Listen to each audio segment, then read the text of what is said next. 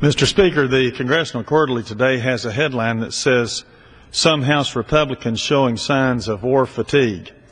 Unfortunately, this headline comes just the day after the Appropriations Defense Subcommittee has approved another $119 billion for our overseas wars in Iraq, Afghanistan, and Libya, $10 billion a month, $2.3 billion each week. By the most conservative estimates, we have now spent over $2 trillion in direct and indirect costs in Iraq and Afghanistan.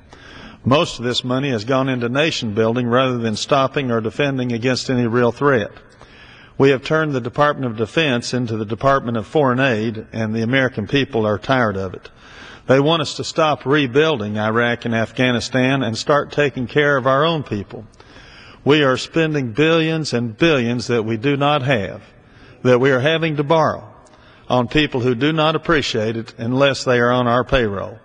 Alfred Regnery, publisher of the conservative American Spectator magazine, wrote last October that, quote, "Afghanistan has little strategic value and, quote, the war is one of choice rather than necessity."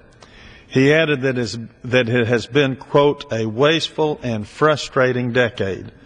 The American people do not want, nor can we afford, endless, permanent wars. Nor do they want 11 or 12-year wars that last about 3 times as long as World War II. You can never satisfy government's appetite for money or land. They always want more. Every gigantic bureaucracy always wants to expand its mission so it can get more funding. Every government agency always exaggerates the threats or problems it is confronting so it can get more money.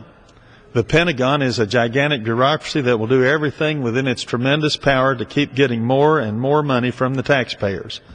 But there have to be limits somewhere, and fiscal conservatives should be the ones most horrified by all the hundreds of billions we have poured and continue to pour down these Iraqi, Afghan, and Libyan rat holes. The American people and conservative Republicans all over this country are saying enough is enough. They want us to stop rebuilding Iraq and Afghanistan and paying for a useless war in Libya and start rebuilding the United States of America. We are almost $14 trillion in debt and headed much, much higher very, very soon. Soon we will be printing so much money that our Social Security and other pensions will be worth very little.